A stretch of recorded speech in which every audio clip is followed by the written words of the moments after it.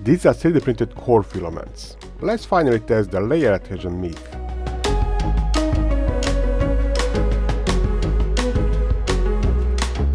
Welcome to my tech farm. In this video I want to test the theory about core filaments, that they have better layer adhesion compared to those regular carbon fiber reinforced materials.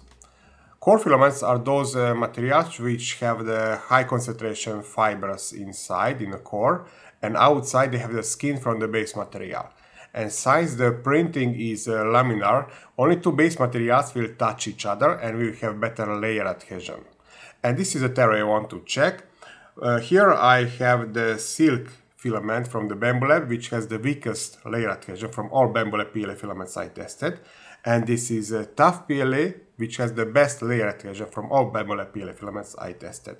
Don't search for these two materials, both are discontinued. With this I'm simulating the carbon fiber core filament, where the Tough PLA represents the skin with the stronger layer adhesion, and the silk is the carbon fiber core with the weaker layers. In theory, the final adhesion should be closer to the Tough PLA. And of course I want to mention that this video and the whole channel is sponsored by Polymaker, who are supporting my research activity. The whole idea came when I saw on the printables that somebody is printing mostly dual color filaments, but the method is same, only I printed this core version. And I printed this during the review video of H2D, so that's why I have these approximately 8 meter sample filaments, and I printed all different combinations. Pure Tough PLA, pure Silk PLA, combination when the Tough is outside, and of course where the Silk is outside. So it will be a nice comparison. I hope it is printable, but according to others, the method works. Only have to increase a little bit the flow rate. But let's see the model. This is the object in Autodesk Fusion. It's parametric and you can play with it. I will upload it also in the printables. For example, here you can change the length of the spiral. For example, you have bigger bed or something like that. Here you can change the cross section. In case you want bigger, smaller, maybe you want to use the octagon, which will be maybe a better solution. This is the object in Bamboo Studio, and two important things I changed here. In quality, I reduced the elephant foot composition to 0.05 mm, and in the strength part, I enabled detect thin walls. And these discs I added here in the slicer.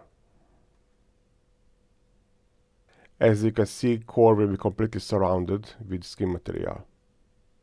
On H2D, this printing was quite fast, and thanks to two nozzles, there is no contamination of the nozzle between two materials.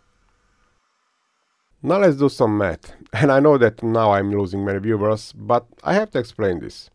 What I designed is a hexagon. This is the cross-section area of real filament, and this is of my hexagon.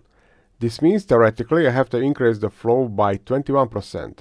But I also measured the filament. Approximately 18.72 grams, the length is 7.8 meters, and from PLA density I calculated what should be its real weight. This means, because of those gaps between the lines, in reality I have to increase the flow by 24%, or set multiplier to 1.24. This was too scary number, so I started with 20% so far, but you will see later those 24% are correct. This method can be used not only to check the theory of the core filaments, but filament manufacturers can use this method to test different core filaments. They don't have to put it in a mass production. Only correct method is to create the diameter a little bit bigger than 1.75 mm, for example you can see on this picture, and then pull it through 1.75 mm heated nozzle, and then they will have nice circle 1.75 mm diameter filament.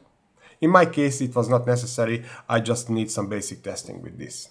As always, my videos are recorded in chronological order. This means when I'm recording this, I'm not even sure if this method will work, but if you are watching this, maybe I have at least partial success. Yes, I have the filament because it is printed during the review of H2D, but I didn't even try to print with these filaments. And I'm not even sure which printer I will use. Probably it will be Prusa Mark IV because I have a little bit more freedom compared to the BambuLab printers.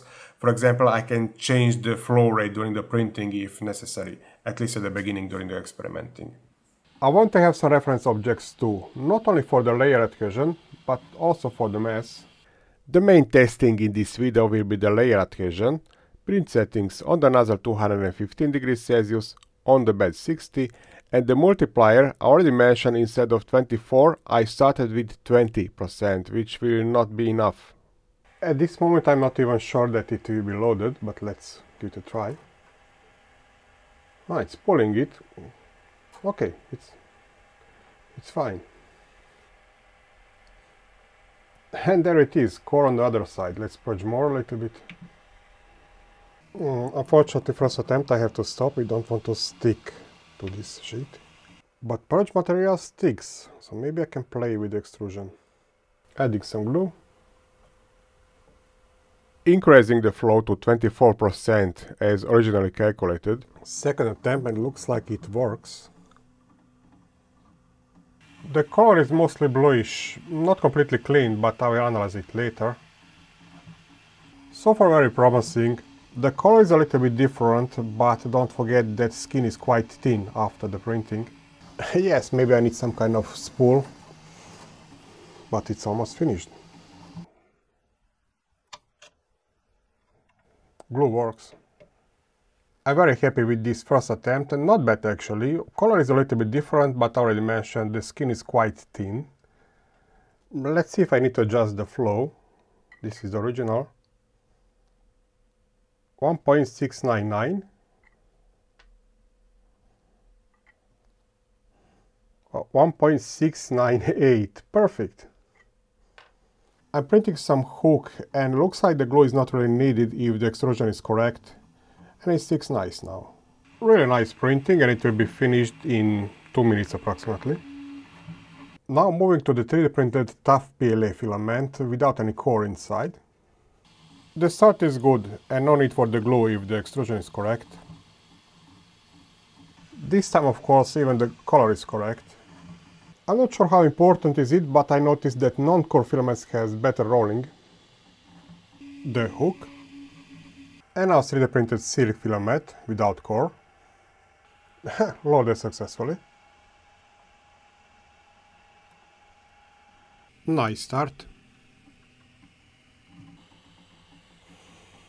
It still looks like silk filament. Silk hook. And the last combination, silk outside and tough PLA inside. Filament loaded. Well, from this angle it really looks like a regular silk filament, but I compare them later after the printing is finished. The last hook. From this light silk tough core filament I have more than 5 meters. That's enough for the Benchy, so let's print one. Well, definitely yes, looks like a silk Benchy, but it's core inside. I think I have to check it under the daylight too, because so far this looks like the nicest Benchy I ever printed. And I still have approximately 1 meter of filament. And another Benchy, also from the core filament. Even on the daylight, the quality of this Benchy is fantastic. And this is the tough core version. Interesting, I can see some silk here below it. But even this looks extremely nice. Test objects for the layer adhesion. This one is printed from the Tough PLA filament itself, and this is printed from 3D printed filament, and outside they look completely equal. Now this is the core, tough outside and the silk inside, and we can see quite a big difference in the color. What is interesting that the silk filament and the core version looks very similar, so this means that the color of the silk is stronger compared to the Tough PLA.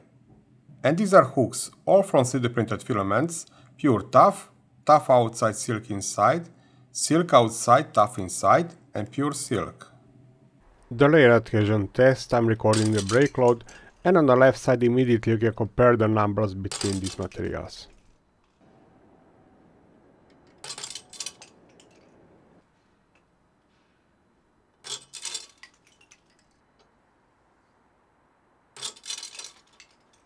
The order is exactly what I expected, only I thought that this type of the core will be much closer to the Tough PLA materials. Now this tough silk PLA core filament is a good simulation for the layer adhesion, But for the hook test, not really, because theoretically that carbon fiber core is stronger compared to the skin, but in this case the silk is weaker compared to the Tough PLA, but I'm a curious person, so let's see what will we get with the hooks.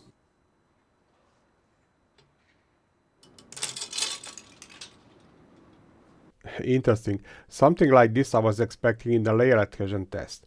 Now these stronger hooks are maybe a result of more Tough PLA in the cross section, but even with the hooks, the wall and the layer adhesion is very important, otherwise it will break on much lower load. Exactly this file which I used in this video, I will upload to printables, but also I will upload the source fusion files if somebody wants to modify it. Okay, maybe this layer adhesion difference between Tough and Silk PLA was too extreme, but even this confirmed that core filament layer adhesion theory. And now the manufacturers have this tool to test their formula before the mass production. Yes, this coextruder is expensive, but once they have the tool and the formula, in that case the production of the filament is not expensive.